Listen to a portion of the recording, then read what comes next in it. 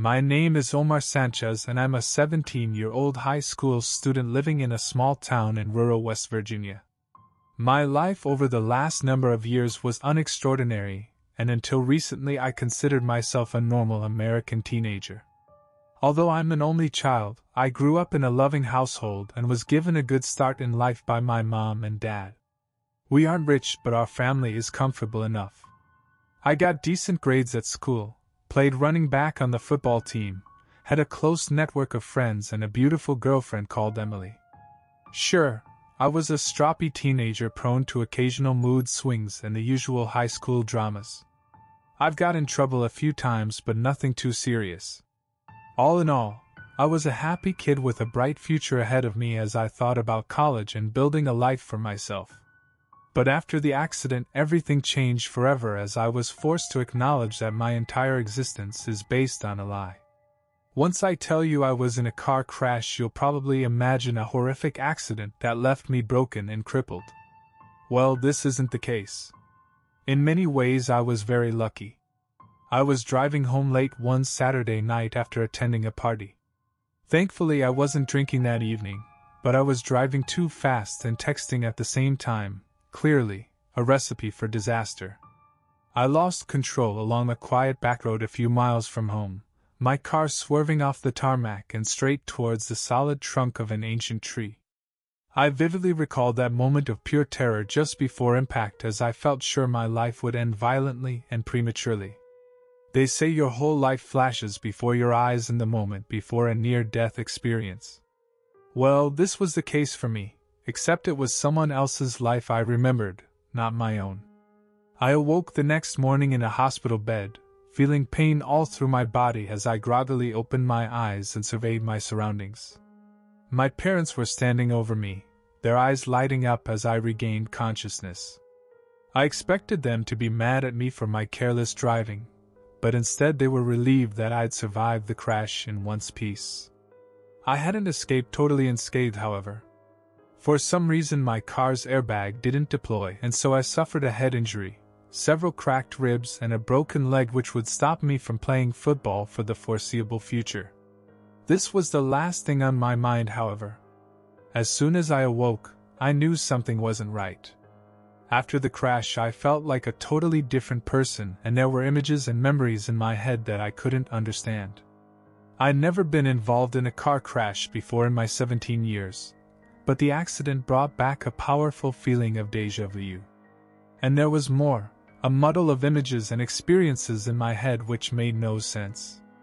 I tried to explain what I was going through to my parents, but they didn't understand. How could they? Mom and Dad were concerned, however, fearing that I'd suffered some sort of undiscovered brain injury. They insisted on a CT scan, which came back clear. My physical injuries weren't life-threatening and there was no medical evidence of brain injury, so they sent me home to finish my recovery. But I knew in my heart that I wasn't okay, far from it. I couldn't engage with my old life. I was cold with my parents, and when my friends and girlfriend came to visit I barely acknowledged them. I soon became a recluse, locking myself away in my room, my aching brain working overtime as I tried to make sense of the craziness inside of my head. I can't tell you how it happened, but one day everything clicked, as a flood of memories trapped in a hidden corner of my brain suddenly came spilling out. Even then I would have assumed this was all a paranoid delusion prompted by the trauma of the accident. But then I started looking up dates and names online and was astonished to find proof. You see, I was not always a teenage high school student from West Virginia. I have lived another life as another man, growing up in a different country far from here. I've been reincarnated somehow, given a second chance as a new person in a new body.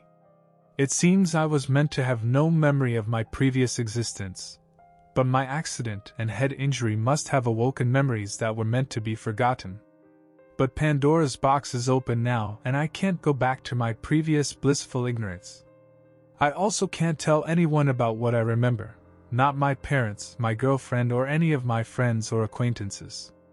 Instead, I've decided to share my story here, in the hope that those with knowledge of the supernatural and afterlife will understand and maybe even have some sympathy for my predicament.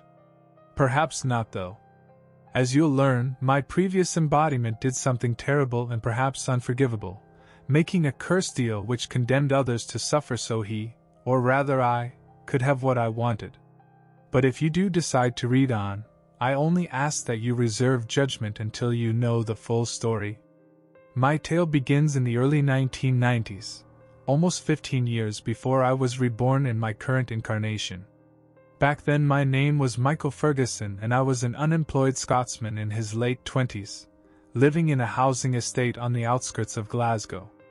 I vividly remember my early life, my upbringing and family. I recall attending school, getting in fights, and the daily struggles of growing up in a working-class area during the 1980s. I clearly remember playing and sometimes squabbling with my siblings, watching British television shows, eating haggis, drinking my first pint, punch-ups outside the pub, my first time with a girl, and working on building sites. Most of these experiences were totally alien to young Omar. I could recount my early life as Michael Ferguson, but I'm sure that would be of little interest to you. My story really begins on one cold autumn's day in October 1993 as I sat in my filthy bedsit, my head pounding from a hangover caused by the bottle of cheap vodka I'd downed the night before. I was in a sorry state at the time, having been laid off from my job 3 months earlier. I'd been unable to find another job and my self-esteem plummeted. I spent all my money on fags and booze and fell behind with the rent and bills. I also neglected my girlfriend Lisa, pissing her off until she eventually dumped me. The final kick in the balls came when Lisa got together with my best friend Andy, the ultimate betrayal in my eyes, sending me further down a path of self-pity and self-destruction. I think I was at my lowest point, laying on my worn-out sofa whilst contemplating my sorry situation. On that day I seriously considered downing painkillers with vodka to end my life. That's when she came to me. My head was still throbbing when I heard the loud knock on my front door. I groaned aloud at the unwelcome intrusion, not wishing to see anyone in my current state. It had been a while since my friends or family members had come to visit or check on me. Frankly, I'd driven them all away with my toxic behavior. I guess the visitor was a door-to-door salesman or Jehovah's Witness. Therefore, I ignored the banging in the hope they would give up and leave me alone. But this didn't happen. Instead, the banging grew louder and more persistent as the uninvited visitor almost broke my front door down. I pulled myself up from the sofa, my head still pounding as I swore angrily. "All bloody right. I'm coming now!" I was still full of rage as I opened the latch on my front door, and I was fully ready to give my uninvited visitor a piece of my mind. But then I saw her, and all my anger just melted away. The young woman who stood before me was stunning. It's not just that she was physically attractive, with her long red hair flowing while her tight black business suit emphasized the curves of her body. Sure, I fancied her, but it was more than that. When I looked into her deep, green eyes I felt like I was drowning, and her sweet smile across ruby lips made my legs weak. I'd never believed in anything as crazy as love at first sight, but I did feel an instant attraction and connection to this young lady. It was like God had created the perfect woman for me and sent her to my front door during my hour of need. This was the flood of emotions I experienced in that first moment, and that was before the mystery woman had even spoken a word. I stood in the doorway, dumbstruck by her beauty and unable to speak. As it happened, she was the one to make first introductions. "Hello, Michael. My name is Lilith. I'm here to help you change your life."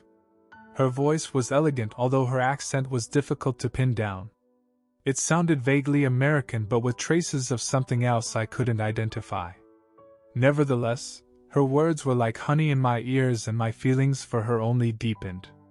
I remained silent, not knowing how to respond to my mysterious visitor who I now knew was called Lilith. "Well, aren't you going to invite me in?" she asked coyly. I stuttered in embarrassment before opening the door fully and stepping aside, muttering, Yes, of course. Please come in. Lilith smiled as she stepped inside my flat, her high heels clicking on my hardwood floor. I watched her walking down the corridor, smelling her sweet perfume. I remained awestruck and infatuated as I slowly closed my front door. Now, obviously, there were a lot of red flags which I had ignored in the moment. I didn't know who this woman really was or what she wanted from me. I also didn't question how she knew my first name. And she'd introduced herself as Lilith. That name rang a bell somewhere in the recesses of my memory, but again I couldn't quite place it. Lilith had used her beauty and charm to get through my door, but things took a darker turn once she was inside. I followed Lilith into my living room and saw her surveying the scene inside with disgust, looking at the dirty plates, half-full takeaway cartons and assorted liquor bottles strewn across the room. She made space for her handbag on my coffee table and roughly swept assorted rubbish from the sofa before taking a seat. "I really love what you've done with the place," she said sarcastically. I suddenly felt very embarrassed, realizing what a bad state my home was in. Yeah, I know. My maid is off sick," I quipped. But Lilith didn't look impressed, looking down on me with obvious pity and contempt. I couldn't blame her. Not only was my flat filthy, but I was also a mess at this point. The clothes I wore were soiled and I was unshaven and unwashed, not to mention overweight, and with the stink of last night's alcohol still on my breath. I was a fool to think this gorgeous young woman would ever be interested in a loser like me. Lilith sighed aloud as she shook her head. "Well, Michael, we've got a lot to talk about. You best take a seat." I gulped, somehow sensing that the dynamics had changed, and now I had reasons to be fearful. Nevertheless, I obeyed Lilith's command, taking a seat beside her. I was captivated by the seductive scent of her perfume, which was in stark contrast to foul smell of my unwashed body. But she didn't recoil in disgust, instead motioning for me to come closer as she met my eye. "Now, Michael, your life has taken a turn for the worst, hasn't it?" My pride was wounded and I didn't want to admit she was right. "I'm going through a rough patch, but I'll get back on my feet," I said. Lilith responded with mocking laughter. "A rough patch? That's what you call it? Well, let's sum up your situation, Michael. You lost your job, your girl ran off with your best mate, you're a penniless drunk about to be evicted from this crappy bedsit, and you've driven away all your family and friends. And 5 minutes before I arrived, you were contemplating suicide. So, tell me, my friend, what exactly is your plan for getting back on your feet?" I felt a sickness rising from the pit of my stomach after hearing her harsh words, and my head was suddenly filled with angry confusion. "How the hell do you know all that?" I demanded. Lilith smirked before replying. "I know everything about you, Michael. Every dirty little secret. All your hopes and dreams. I can even tell you your future and help you achieve it." I shook my head, my heart filling with rage as I realized I was being conned. Lilith, or whatever her real name was, clearly wasn't to be trusted. She'd found out some information about me and was using this in an attempt to manipulate me. I wasn't having it, however. I stood up, angrily confronting the woman and shouting down at her.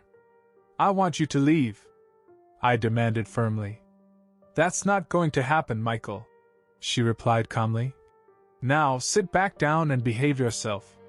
Her condescending tone only increased my anger as I screamed. "Get the hell out! Get out or I'll throw you out!" She laughed in open mockery, saying, "Sure, give that a try. Let's see how it goes." It wasn't in my nature to lay my hands on a woman, but I'd reached my wit's end and could take no more.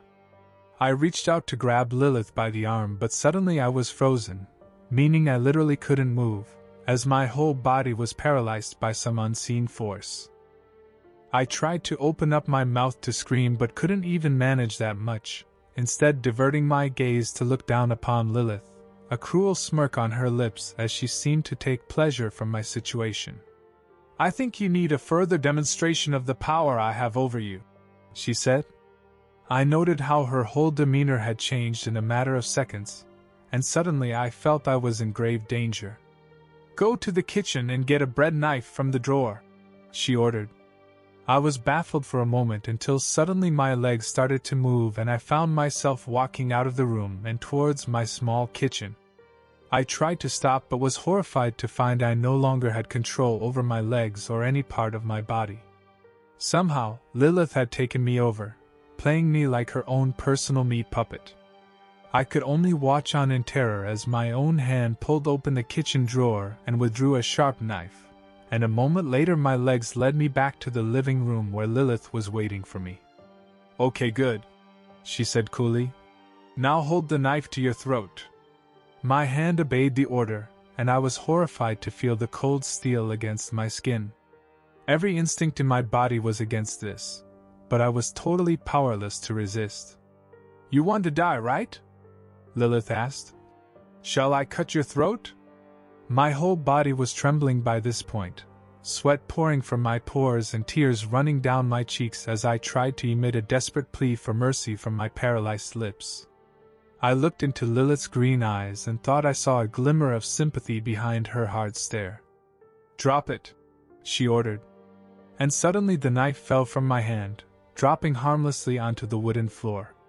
"Sit down over there," she said next, and my legs forced me to march across the room, taking a seat facing Lilith, who was still sitting on the sofa, having hardly batted an eyelid throughout the whole ordeal. Once I sat, I suddenly regained control over my body, reacting with immense relief as I shook my arms and legs. "Relax, Michael," said Lilith, her tone softening again as she made her point and demonstrated her power over me. "I'm not here to kill you. Like I said, I want to help you, if you'll let me do so." I shook my head, still not believing this was really happening. I had many unanswered questions shooting through my tired brain. "What are you?" I asked sheepishly. "Some kind of witch?" She shrugged her shoulders dismissively before replying. "I guess you could call me that. I've been called much worse, to be fair." She hadn't really answered my question, and honestly I was none the wiser. I could see she was powerful, but I still had no idea of the extent of her powers. "Why me? Why are you doing this to me?" I asked. "Because you're lucky," she answered with a coy smile. "I see potential in you, Michael, and so does my employer. We want to give you the chance to get everything you want in life." "And what do you want in return?" I asked, still feeling like I was being conned. Lilith laughed. "You're a clever man, Michael. You know there's nothing for free in this world. Yes, there's a price to pay, but that's a lot further down the line." She paused briefly as if carefully considering her next words. "Right now you're bitter and full of rage. I get that. People have screwed you over your whole life. How the hell would you know?" I interrupted angrily. "Because I know everything about you, Michael. I've already told you this, but I guess you need further proof." I was frightened by her announcement because I thought she was going to take control of my body again. But instead she reached out and grabbed the remote control from my coffee table, using it to switch on my television set. Confused and curious, I turned my chair to face the screen, soon realizing we weren't watching one of the scheduled channels. To my astonishment, I saw myself on the screen, except I was child once again, 12 years old and dressed in my school uniform as I walked through the playground on a dreary gray morning. I noted how my young face was filled with anxiety as I glanced from side to side. The attack came out of the blue as a much larger boy hit me from behind, pushing me down to the hard ground. The young me squealed in shock. I tried to get up to defend myself, but the bully was now on top of me, holding me down as he grabbed me roughly by the collar of my shirt. "Give me your money, you wee bastard," he screamed in my face. Defeated and scared, the young me pulled out a few coins from his blazer pocket and handed them over. The bully sneered as he claimed his prize, spitting in my face and kicking me hard in the belly as he walked away whilst laughing. Witnessing the old assault filled me with rage, and a lot of bad memories came back to me. The bully's name was Angus and he was 14 whenever I started secondary school. He picked on me relentlessly, beating me up, stealing my lunch money and generally making my life hell for the next 2 years until he eventually got expelled. I'd moved on from the schoolyard bullying, deciding it was just part of growing up. But seeing the young me beaten and humiliated like that brought it all back. I hated Angus all over again and wanted revenge. As always, it seemed like Lilith could read my mind and the question she asked was exactly what I was thinking. What does a thug like that deserve? How should he be punished? I answered without hesitation, my heart filled with hurt and hatred. He deserves to get the living shit beat out of him, I answered firmly. Very well, Lilith answered before clicking another button on my remote. And suddenly a new image appeared on screen. The interior of a smoke-filled public house. I saw a man playing pool and quickly recognized him. I hadn't laid eyes on Angus for more than 10 years, but still I knew him at once.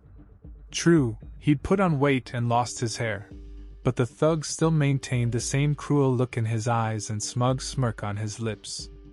I continued to watch as he played. Angus was so engrossed in his game that he failed to see the trio of men approaching him from behind. 3 skinheads with a lust for violence in their eyes.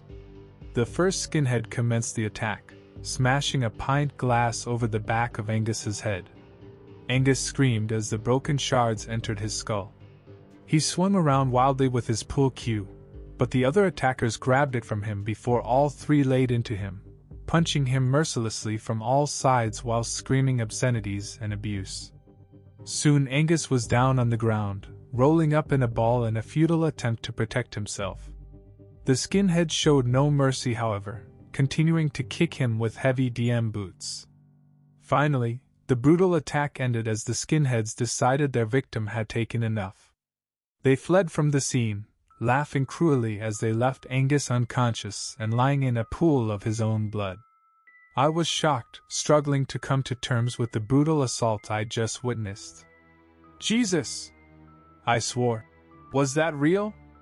Of course it was, Lilith answered confidently. You asked and we delivered. I shook my head in disgust, saying, I didn't ask for this.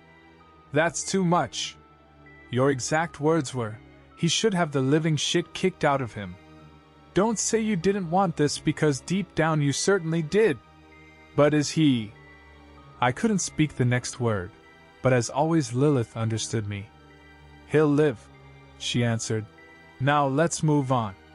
I didn't have time to process what I'd seen before the next image appeared on screen. I saw myself again, but on this occasion I was all grown and at my current age. In fact, the scene I was watching was from only a few months in the past, just before my life went to hell. I was in my work overalls and sitting inside a tight office.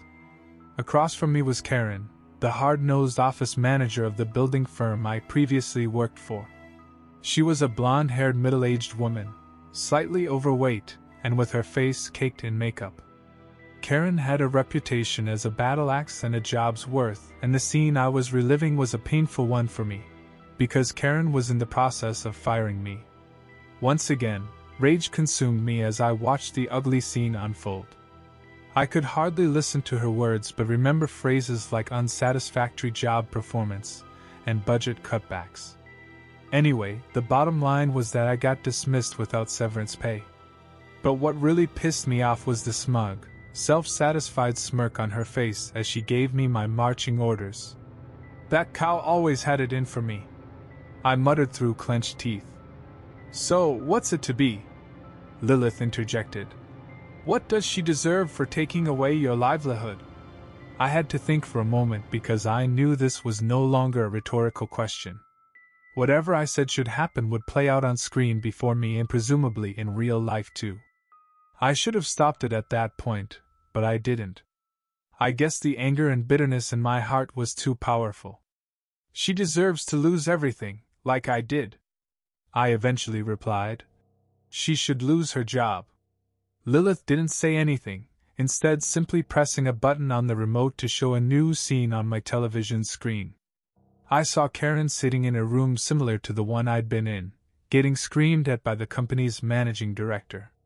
Next, I saw her teary-eyed and defeated as she cleared the contents of her desk whilst other staff members looked on.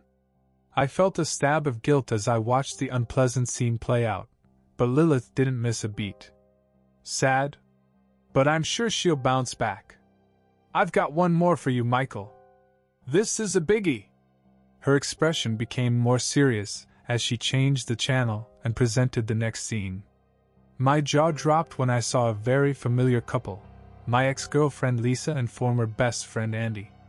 They were sitting together in a bar, sipping from drinks and laughing enthusiastically. I saw Andy move closer to Lisa, placing his hand on her thigh.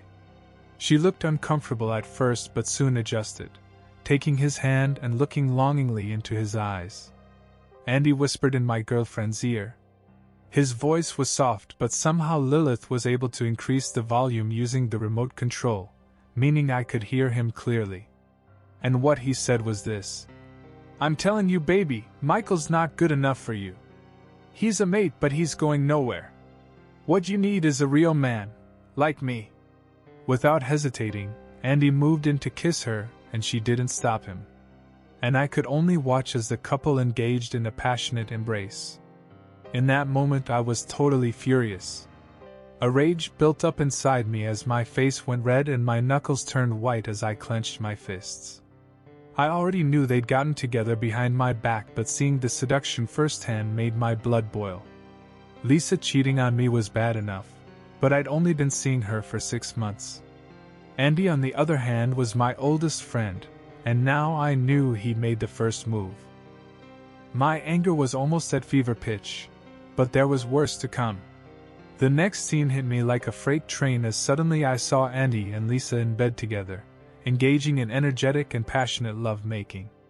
And from the moaning sounds Lisa was making, it seemed clear she was enjoying herself very much. I felt like my head was going to explode as the anger, humiliation, and hurt overwhelmed me. I picked up an empty vodka bottle from the coffee table and prepared to throw it at the screen with all the fury I could muster. But Lilith stopped me. "No, Michael, that's not how this works." She shot me a hard look and I backed down, remembering all too well how she could take control of my body with ease. But my raw anger didn't subside and I couldn't calm down. And of course, Lilith asked the inevitable question. "So, what should happen to your former friend Andy? What is the appropriate punishment for a best mate who stabs you in the back? For a bastard who stole your girl and humiliated you, making you feel like you're an inch tall, like you're not a man at all?" My brain was on fire, my eyes filled with rage as I continued watching Andy and Lisa screwing in that hotel room. I should have taken a breath and walked away, but I didn't. The next words I spoke were through clenched teeth, and I'll regret them for all eternity. "He deserves to die. That backstabbing bastard should die for what he did to me." I glanced across to Lilith and saw a spark in her green eyes as she pressed a button on the remote. One little push that would change my life forever. The image changed and I saw a building site at dawn as construction workers began to arrive for the day. I saw Andy dressed in a hard hat and fluorescent jacket as he casually strolled towards the site, whistling as he walked like he didn't have a care in the world. The poor bastard had no idea what he was walking into. A moment later and I watched in horror as the scaffolding at the front of the half-built building creaked and then collapsed. Andy looked up at the last moment, emitting a scream of absolute terror as a ton of metal and brick fell on his head, crushing his fragile body and burying him under the debris. "Oh my God!" I stuttered, my whole body trembling as I felt a burning pain in the back of my head. I took no pleasure from witnessing Andy's death and instantly felt extreme guilt. But I couldn't take it back. For that critical moment I had wanted Andy dead and had spoken the words knowing what would happen. I sat staring blankly at the TV screen, paralyzed in shock as I tried to process what had just happened. I hardly noticed as Lilith stood up and walked towards me, her high heels clicking on my wood floor. She placed her delicate hand firmly on my shoulder and I felt a surge of energy pulsating through my body, forcing me back to reality. And when I looked back into her intense green eyes, I realized we now had a bond that could never be broken. We were tied together by blood. "What's done is done, Michael," she said softly. "The death will be written off as an accident, and the authorities will never trace it back to you. Your life's going to change from this point onwards, Michael. Things will get better. It will be a while before we meet again." She sighed deeply, and I swore I saw a sadness in her eyes as she took her hand off my shoulder, grabbed her handbag from the table, and walked out, stepping through my small flat and exiting through the front door, leaving me alone and staring at a blank screen. I couldn't sleep that night as the events of that day played over and over again in my head. It was no surprise when I received the call the next day, a mutual friend telling me that Andy was dead, killed in a freak workplace accident. Somehow, I managed to drag myself to the funeral, joining the black-clad mourners at a lonely graveyard on a dreary, gray morning. I couldn't look at Andy's family during the grim proceedings. The thought of his grieving mother was too much. Lisa came up to me at the wake, her eyes filled with tears as she tried to reconnect. But I brushed my ex-girlfriend off and never did see her again. I don't know how exactly I dealt with my guilt over Andy's death. The brain is a funny thing and has a tendency to rationalize events it can't explain. I told myself that the bizarre encounter with Lilith couldn't have been real. Surely it was a delusion brought on by my depression and heavy drinking. I decided that I wasn't really responsible for Andy's death. How could I be? It was an accident, and I wasn't to blame. That's what I told myself, but in my heart I knew it wasn't the truth. I chose to ignore the sweet smell of Lilith's perfume which lingered in my flat for months until I eventually moved out. Back then I had no real idea of what I'd gotten myself into, but Lilith had been true to her word about one thing. My life did get a whole lot better. I sobered up in the aftermath of Andy's death. I was tempted to pick up the bottle and drown my sorrows, but when the alcohol hit my lips I spat it right out again. Instead, I started getting up in the mornings, washing, shaving and getting myself back into shape. I got a new job within a few weeks and worked hard to progress my career. For the first time in months I had money in my pocket and a newfound confidence in myself. I began dating again and had no difficulty attracting the ladies, engaging in several fun but short-lived flings. But then I met Andrea. It's a strange thing because Andrea looked a lot like Lilith in a physical sense at least, with the same red hair and green eyes. But her personality was very different. Andrea was a bubbly and sweet-hearted girl who would never hurt a fly. We started a whirlwind romance and got married within 6 months. 18 months after my friend's sudden death, and things couldn't have been better for me. I'd started my own building firm and was making a lot of money. Andrea and I had bought our own home, a new car, and I had a baby boy on the way. I had everything I'd ever wanted, but if I'm honest, I wasn't happy. I couldn't sleep at night, plagued by nightmares of Andy's death, seeing his body crushed and broken beyond repair. And Lilith, I just couldn't get her out of my mind. I thought about her every day and often imagined I could see her, picking out her face on the street before she disappeared into the crowd. I didn't even know whether Lilith was real, but still I was obsessed with her, infatuated with the girl who'd changed my life forever. But of course, I couldn't talk about it. Whether my encounter with Lilith was a false memory or not, I knew it was a secret I could never share. Unsurprisingly, the good times didn't last. It was 2 years after my supernatural encounter and Andy's untimely death. Andrea was 6 months pregnant, and I was working long hours to provide. It was late on a Friday evening and I was driving home from a job.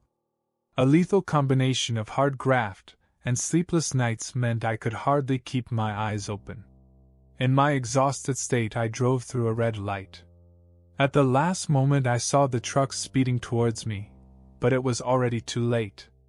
The mighty vehicle struck me on the driver's side, crushing my small car and pulverizing my body. Once my brain had processed the shock, I looked down and saw my broken torso and legs, and I knew straight away I was going to die.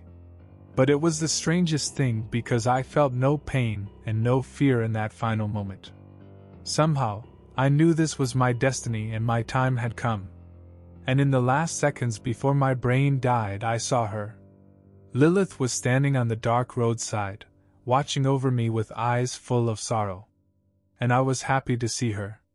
That was Michael Ferguson's last conscious emotion before his death, and he knew, or rather I knew, that Lilith was there to ease my passing. When my eyes closed, I had a smile on my face. And so that was the end of my first existence in the mortal realm. Michael Ferguson died along a lonely Scottish road in the mid-90s, and many years later Omar Sanchez was born in West Virginia. Two different people separated by a wide ocean, but one soul resurrected and returned to the mortal world. But that's not the end of my story. You see, I don't only remember Michael Ferguson's passing. I also recall what happened next. This is the most unbelievable part of my tale, but I swear it's the truth. My first memory after my death was awaking in a soft bed, my head shooting up from the pillow as the memory of the accident came flooding back. I was in a panic for a moment, but when I surveyed my surroundings I found myself inside what looked like a 5-star hotel room, complete with a 4-poster bed, layered wallpaper, fine furnishings, and even a mini bar and widescreen TV. The morning sunlight shone through the lace curtains and a soft, soothing music was playing in the background, helping to put me at ease. Suddenly the music was replaced by a gentle, disembodied male voice which spoke directly to me. And what he said was this: "Hello, Michael, do not be alarmed. You are in a safe place and I am here to help. Welcome to Hotel Limbo. Please make yourself comfortable and take time to adjust to your surroundings. When you are ready, please proceed through the door to your right and we shall commence with the orientation process." I was stunned and confused by the words, but only for a moment. Somehow it all clicked in my head. I'd seen extraordinary things in life that day in my flat when she came to me. Was this all part of the plan? Was I meant to die so I could come to this place, wherever this may be? I didn't know for sure but was desperate to find out. And so I rose from the bed, putting my feet on the soft carpet as my nostrils filled with the sweet smell of roses, and I stepped towards the waiting door, a surge of energy passing through me as I placed my hand on the handle and turned it. I expected to walk out into a hotel corridor, but instead I was surprised to find myself looking upon a luxurious office adorned with leather chairs, bookcases, and a substantial oak desk. Behind said desk sat an amicable, elderly white-haired man dressed in an immaculate tuxedo suit, smiling at me as his eyes lit up in anticipation. "Ah, Michael! It's a pleasure to meet you, sir." He stood up from his armchair and held out his hand for me to shake. I did so and felt a warmth flowing through me. "Please take a seat." I willingly accepted his offer, sitting on a soft leather armchair opposite to this mystery man. He continued to smile softly, his warm eyes looking upon me sympathetically as he spoke. "Well, Michael, I don't want you to panic, but I'm afraid I have some bad news for you. There's no point in sugarcoating it, my friend, you're dead." He looked upon me cautiously as if expecting me to break down or lose my mind. I think my response greatly surprised him. "I know," I replied abruptly. "Oh, well, that's good. That's very good. Most who arrive here haven't come to terms with their new situation. It's good that you are so accepting. This will save me a lot of time." "So, this is the afterlife?" I asked nervously. "In a manner of speaking," the man replied. "At the Hotel Limbo we help prepare the recently deceased for the next stage in their journey. This is a place of transition, and I'll be honest, there is some red tape to go through, I'm afraid." I felt a cold chill, my heart breaking because I knew my reckoning was nigh. I stuttered my next words through trembling lips, asking, "Are you God?" The old man laughed softly before answering, "Goodness, no. I am a mere servant. A representative, if you will. Don't worry, Michael. I'm not here to judge you, only to help you. But you decide where I'll go? I demanded, as my patience was stretched to breaking point. Yes, he replied less confidently. There is a process to go through, but it's really nothing to worry about. Perhaps it's better if I show you. He clicked his fingers and prompted a set of red satin curtains behind his desk to pull open, revealing a large black television screen which suddenly burst to life, showing images and wonders beyond my wildest dreams. The first place he showed me was one of light, life, and happiness. I saw green fields and clear streams under blue skies and a bright sun which illuminated a peaceful land. I witnessed beautiful structures, white marble towers and castles with stunning spires which looked like something from a fairy tale. The land was full of life, the sweet songs of birds filling the air and deer roaming majestically through the fields and forests. The people I saw on screen were of all races and creeds. They dressed in white robes and wandered through the countryside, appreciating every flower and creature they encountered as if their senses were somehow heightened. Others worked in the castles, toiling on projects which engaged their passions, writing, singing, and building. All looked content and satisfied. The final scene was of a grand feast held in a great hall with long tables filled to the brim with food and delicacies from around the world. The dinner guests drank, ate, and laughed merrily as they enjoyed the feast and each other's company. All were happy and not one argument was had. Heaven! I muttered, my eyes focused on the wonderful images. Yes, it's quite something, isn't it? The man exclaimed with a smile. It looked too good to be true, and I knew this wasn't where I was headed. There are other places, though, aren't there? I muttered. The man nodded as if he'd anticipated this question. Yes, that is true. Honestly, few folks make it to heaven the first time around. We're not all saints after all. The man chuckled but was met by my stone-cold face, and so he continued in a more serious tone. Purgatory. The likelihood is that you'll go there, at least for a while. There's always a price to be paid. Can I see it? I asked impatiently. Of course. The old man clicked his fingers again, and a series of images appeared on screen. I saw ugly gray buildings under an even grayer sky as a constant cold rain fell to earth. Thousands of unhappy people walked along a crowded pavement, shoving each other as they rushed from place to place, and were soaked to the skin.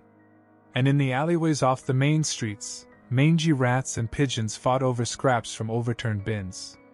Next, I saw people at work, standing in assembly lines or sitting in tight office cubicles, their heads down and eyes devoid of passion as they completed tedious jobs without purpose.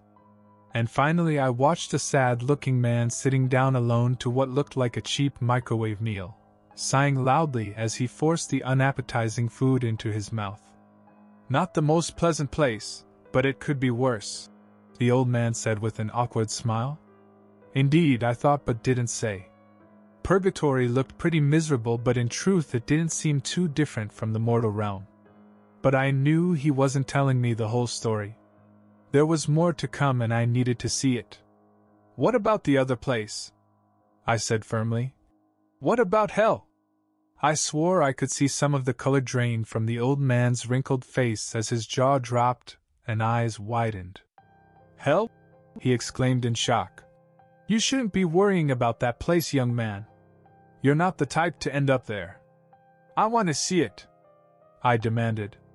I think my determination shocked him as he reluctantly submitted to my wishes. Very well, Michael. I will show you. But I warn you that it won't be pleasant viewing. I thought I was ready for what was to come, but the horrors I witnessed on screen were beyond my worst nightmares. I saw a dead land shrouded in darkness and a ring of naked, emaciated bodies secured in chains and marching in a circle. All were forced to hold heavy rocks and were whipped by a snarling demonic beast, a 20-foot-tall monster with horns upon its head and hooves instead of feet. Its eyes burned a fiery red, and when it opened its terrible maw I saw its mouth was filled with rows of shark-like teeth. The demon cackled cruelly as it snapped its huge whip, the cat of nine tails striking the bare skin of the damned as they cried out in agony. Next, I witnessed a horrifying walled city of crumbling bridges and military structures, the brickwork assaulted by heavy rain and constant lightning strikes from a starless, dark sky above. The rubble-strewn streets were home to running battles fought by soldiers from throughout history, everything from Roman legionnaires to First World War infantrymen. They hacked at each other with axes, swords, and bayonets, indulging in a bloody, senseless slaughter as the heavy rains washed away the blood. I looked on in horror as winged demons, harpy-like beasts, ascended from the dark skies to feed upon the wounded soldiers, slicing open their bellies and devouring their guts, as the still living men squirmed and screamed. Finally, I saw a beach of burning sand set along a lake of sulfur and fire. Yet more naked souls ran in utter terror along the beach, their feet burning as they fearfully looked up at the sky above them. I soon witnessed the horror they were fleeing from. Suddenly, as huge predator ascended from the skies, a jet-black dragon the size of a bus with burning red eyes and a terrible maw which breathed fire, incinerating the damned in a fiery inferno before grabbing their burnt corpses in its mighty talons, ripping the charred bodies to shreds before feasting on their warm flesh. "My God!" I uttered in disbelief, my body trembling as my brain processed the horrifying images I'd just witnessed. The old man also seemed disturbed and perhaps embarrassed as he stuttered his next words. "Yes, well, I did try to warn you." But then the smile returned to his face as he added, "But you shouldn't worry, Michael. I've read your file and you're not the type to end up in hell. Eternal damnation is for unrepentant sinners, tyrants, child molesters and murderers, all of that bad sort." His grin widened as he tried to reassure me, but it was no good. I felt that the familiar sickness in the pit of my stomach and burning in the back of my head, realizing that I could still experience guilt even after death. I kept reliving that moment back in my filthy bedsit 2 years before as Lilith showed me those images of Andy seducing my girlfriend. I vividly recalled the rage I'd felt and the words I'd spoken. "He deserves to die." I was a murderer, yet somehow they'd missed it, otherwise I wouldn't be sitting here, I supposed. I could have kept my mouth shut and hoped for the best, but I knew I couldn't live for all eternity with this guilt. I opened my dry lips and prepared to speak, but suddenly the office door shot open and a furious figure charged in. I looked up and was captivated by those green eyes and flowing red hair, my heart missing a beat as I set eyes upon my beloved. Because the woman who barged into the office was Lilith, and she was as mad as hell. The mild-mannered elderly man reacted with surprise to the unexpected intrusion, crying out, "What is the meaning of this? How dare you interrupt my meeting? Shut your mouth, old man!" Lilith screamed with fury. "This soul is mine!" I looked up at the fire in Lilith's eyes, awestruck by her presence as all the passion I'd felt 2 years ago came flooding back. The man behind the desk was taken aback, stuttering his reply. "I'm afraid you must be mistaken. Michael here is being processed for the afterlife. All very routine." "You idiots have screwed up again," Lilith exclaimed angrily. "Michael belongs to me. A deal was made and sealed in blood." I saw the shock in the man's eyes, his jaw dropping as his whole tone and demeanor changed. He shot me an accusatory glare before asking, "Is this true, Michael?" I felt ashamed as my dark secret was finally exposed. I couldn't answer verbally, so instead nodded my head meekly as I admitted my guilt, avoiding the man's eye as I did so. "Oh," he replied, the disappointment clearly evident in his voice. "Well, Mr. Ferguson, I'm afraid there's nothing more I can do for you." He nodded towards Lilith before saying, "You may take him." I experienced a terrible sinking feeling as I looked into her intense eyes. "Come on, Michael, let's go," she demanded. I looked back at the old man behind the desk, silently begging for his support. But his back was turned to me, his chair now facing the far wall. Resigned to my fate, I stood up on my trembling legs and followed Lilith to the door. It was the same entrance I'd come in through, but somehow I knew it wouldn't lead us back to the luxurious hotel room. Lilith put her slender hand on the door handle, opening it to reveal my own personal hell. I stood in the doorway in stunned silence, hardly believing what I saw. It was an exact replica of my decrepit, dirty bedsit from 2 years ago, right down to the empty vodka bottles and stained sofa. To my horror, I realized I was being returned to the lowest point of my life, back when I was on the brink of suicide and just before Lilith came to me. I looked to Lilith, tears in my eyes as I pleaded for her mercy. "Please don't make me go back there." I swore I could see some sympathy in her eyes, although her voice didn't falter as she answered firmly. "You must. There is no choice." But then she did something unexpected, reaching out to take my hand in hers. "It's okay, I'll be there with you." I felt a warmth flow through me and drew strength from hers, putting a foot forward and stepping into the hellish replica of my former home. But as soon as we were inside, the door slammed shut behind us and I realized I was trapped. I panicked in the first few moments, Lilith standing back as I tore through the small flat, desperately searching for a way out. The front door was firmly locked and all the windows were bricked up, the only light coming from dim electric lamps which could never be switched off. I banged my fists against the walls and door, trying in vain to break out until eventually I exhausted myself, collapsing down on the uncomfortable sofa and crying in angry frustration. Lilith sat beside me, placing her hand on my shoulder. "You need to adjust, Michael. This is your home now," she said softly.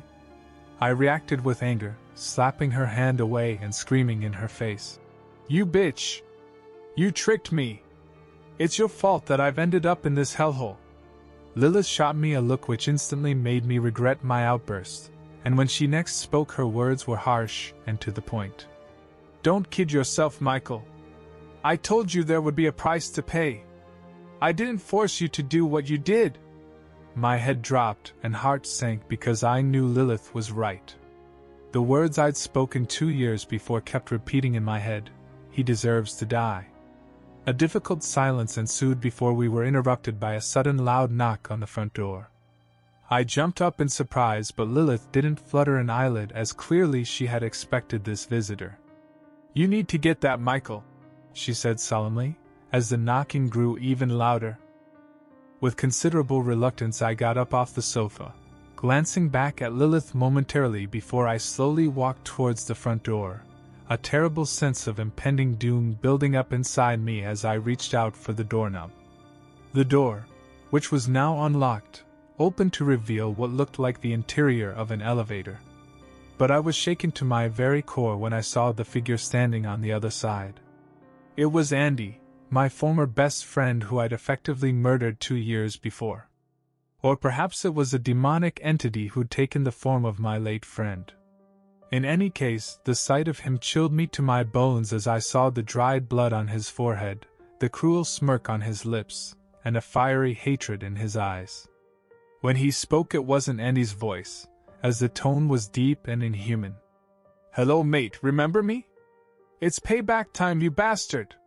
He clenched his fists and stepped forward menacingly. I backed off, raising my hands defensively as I pleaded for mercy.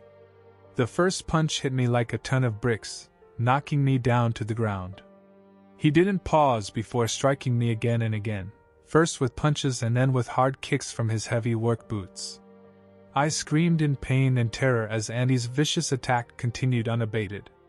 Midway through I glanced up with blood in my eyes as I saw Lilith standing in the doorway of the living room, watching as the violent assault upon me played out. There was a sadness in her eyes as she looked on, but she made no effort to intervene or stop the attack. I felt myself losing consciousness as the pain overwhelmed me, and I thought that Andy would beat me to death. But he stopped his assault abruptly, walking away from my bloody body whilst laughing sadistically and saying, "So long, mate. See you soon." Lilith came to my side as soon as the front door closed, helping me to my feet and guiding me to the bedroom where she gently laid me down on the mattress. She spoke in a soft and soothing tone, holding my hand as she whispered, "It's going to be okay, Michael. You're going to be fine." She lay with me on the bed, holding my broken body whilst comforting me. And somehow she must have used her powers to heal my wounds, because all of my cuts, broken bones and bruises disappeared within a few short hours. I felt relief and gratitude, looking into Lilith's deep eyes and experiencing a wave of emotions. Instinctively I leaned forward intending to kiss her, but Lilith backed away to prevent it. I felt embarrassed, not knowing what to say or do. But then there was another ominous knock on the door, and my heart froze with terror because I knew what this meant. Andy, or whatever demon had possessed his body, was back to deliver yet another savage beating.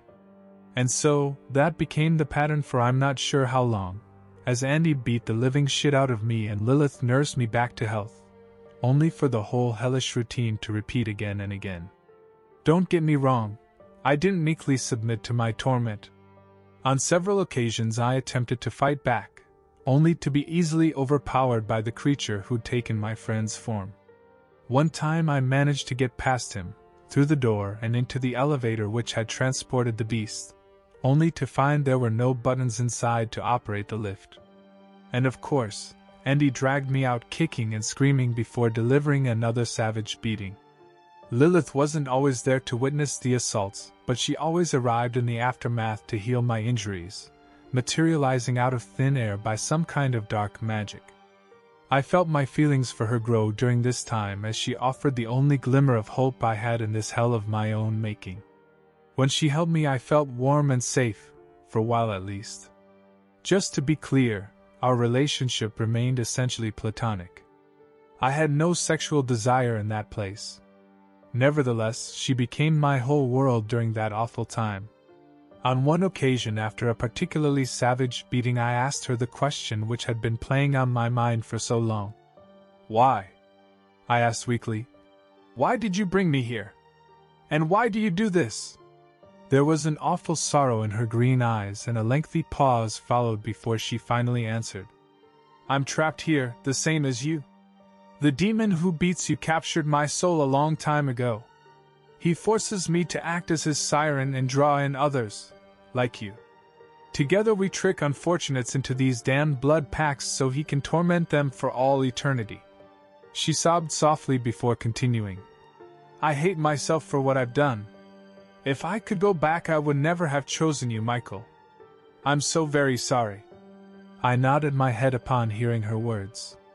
Honestly, this was more or less what I'd suspected, and so I was not surprised. "It's okay," I finally answered. "It's not your fault. We've both done bad things and we can't change the past."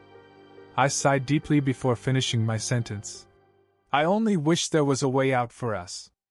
Lilith's eyes lit up before she replied. "Maybe there is, for one of us at least." I frowned, failing to understand her cryptic words. "What do you mean?" "Just wait and see," answered Lilith with a wink and a smile. And so I did. I didn't know how long I was trapped in that hell or how many times I was beaten, but I vividly recalled the day when everything changed. I answered the door as usual, my body trembling as I saw Andy marching towards me, his fists clenched and eyes full of sadistic glee as he prepared to launch his latest attack. I didn't plead for mercy or attempt to defend myself, knowing both would be futile. Instead, I closed my eyes and prepared for the inevitable. But suddenly there was a loud cry from behind in a voice I knew all too well. "Leave him be!" Lilith screamed. "Enough is enough!" The look on Andy's face was initially one of shock, but this soon turned to fury as his eyes burned and he spat out his angry words. "Damn you, Lilith! How dare you challenge me? Stay the hell out of my way!" Lilith responded with defiance, stepping forward and pushing past me, positioning herself between me and my demonic attacker. "No," she said firmly. "I'm not doing this anymore." I watched on helplessly as the demon screamed with fury and attacked, swinging his fist as he struck out at Lilith. But she responded in kind, parrying his blow and shoving him with all the strength in her body. Andy was taken off guard, flung backwards into the open elevator, his body crashing heavily against the cold steel. Lilith stormed forwards, reaching for the handle to slam the door shut. But the demon masquerading as Andy cried out his parting words, screaming, "You bitch! You're going to pay for this!" And then she shut the door, trapping him on the other side. Lilith glanced back at me, her expression still one of fiery defiance, as she'd finally stood up to her devilish master. But I felt a cold chill as I recalled the demon's parting threat. "My God, what have you done?" I muttered fearfully, and Lilith's eyes filled with a raw terror. Lilith left me soon after, and it was some time before I saw her again, leaving me to sit alone in my prison and imagine all the terrible things that might have happened to her. Then one day I awoke to find her sitting at the end of my bed, watching me as I slept.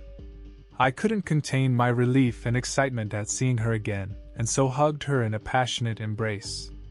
But when I saw Lilith's face, I realized something was wrong. She looked drained and exhausted, as the fire behind her eyes had faded. "What happened? What did that bastard do to you?" I asked with concern.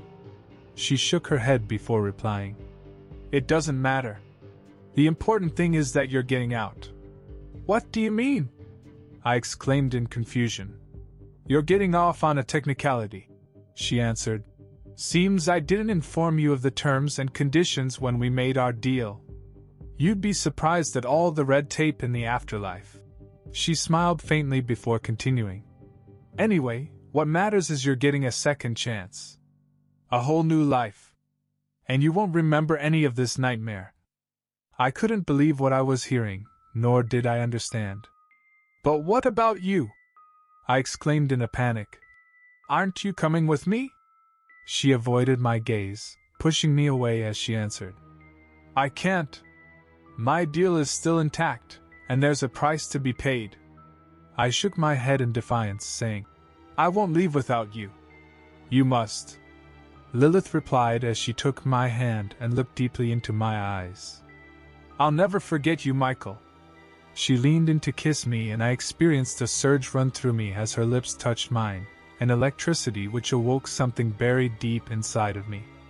But when she withdrew, I suddenly felt lightheaded, quickly losing consciousness as everything started to go black. And the last thing I saw before the darkness took me was Lilith's face, a soft smile on her lips and a tear in her eye as she watched me go. And so this is my story, that of my first life, death and temporary stay in a hellish realm. Michael Ferguson died in Scotland in a car accident in 1995. I was able to confirm as much from archived news reports from the time. He left behind his widow Andrea, and the son he never met was born 3 months after his death. That's right, I have a son who's older than I am, Michael Mike Ferguson Jr. I found his profile on Facebook and felt like someone had stepped over my grave when I saw his photograph. I thought about contacting him, but what the hell would I say? How could I explain any of this? So, Michael Ferguson died in 1995 and Omar Sanchez was born in 2007. That means my soul spent 12 years being tormented in that hellish realm before Lilith set me free. If she hadn't done so, I'd still be there now. But instead I'm living the life of a teenage high schooler in the States. And if it hadn't been for my head injury, I wouldn't remember any of this, and I'd probably be happier for it. But the cat's out of the bag now, and I can never go back to that blissful ignorance. I can't stop thinking about Lilith and the sacrifice she'd made to save me. I know she's suffering on the other side, tormented by that vile demon as he punishes her for the betrayal. I can't accept this, however. Despite everything, I still care deeply about Lilith, and I won't rest until I rescue her. I don't know how I'll achieve this, not yet anyway. I've already died once and I'm in no rush to do so again. Besides, there's no guarantee that I'll return to the same place, such as the disorganized nature of the afterlife and the confusing bureaucracy. But I have to do something. I'll speak with priests, mystics, mediums, demonologists, and paranormal investigators, anyone who might have a way to communicate with the other side. I don't care if it takes the rest of Omar's natural life, but somehow I'll find a way. I'm coming to save you, Lilith, and we'll be together for all eternity. This is our destiny, and I'll never stop fighting for you. Subscribe and make sure to hit the bell icon to turn on notifications. Put the playlist on in the background to finish listening to all the stories, linked at the top of the description. Either way, thanks a lot for watching, and we'll see you guys next time.